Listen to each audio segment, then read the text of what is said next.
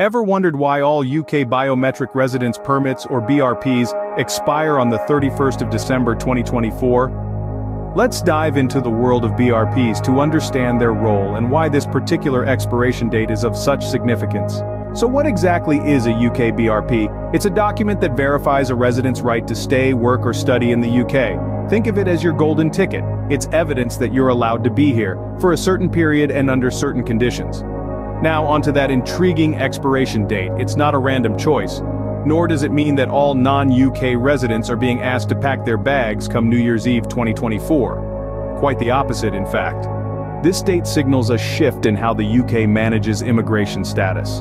The UK government is moving away from physical permits to a digital platform. This doesn't mean your rights are changing, but the way you prove them is. It's about streamlining the process, making it easier for you and for those who need to check your status.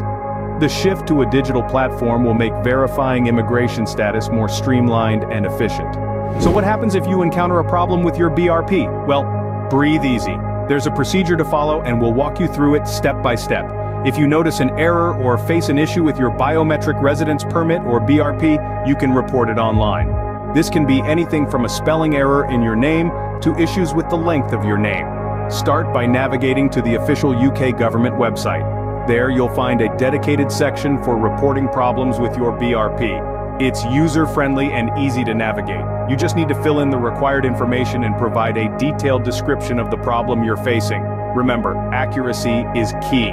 The more precise you are, the better equipped the Home Office will be to address your issue. Once you've successfully reported the problem, what comes next?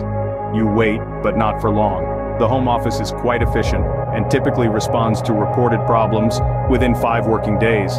They'll investigate the issue and, if necessary, guide you through the process of obtaining a replacement BRP visa. This is especially crucial if you're planning to re-enter the UK. Now let's talk about that replacement process.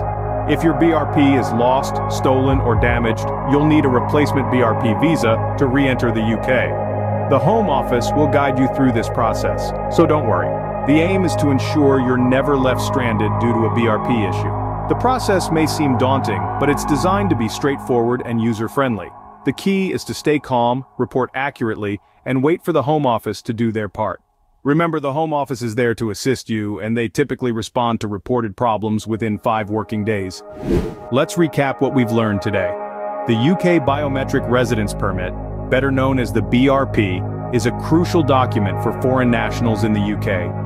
It's a physical validation of your immigration status, but as we discussed, all BRPs are set to expire on the 31st of December, 2024. Now, this doesn't mean you'll be left in the lurch. The UK government has shifted to a digital format, enabling you to verify your immigration status online from early 2024. This new system aims to streamline the process and make it more efficient. If you encounter any issues with your BRP, remember that the Home Office has a system in place to report problems.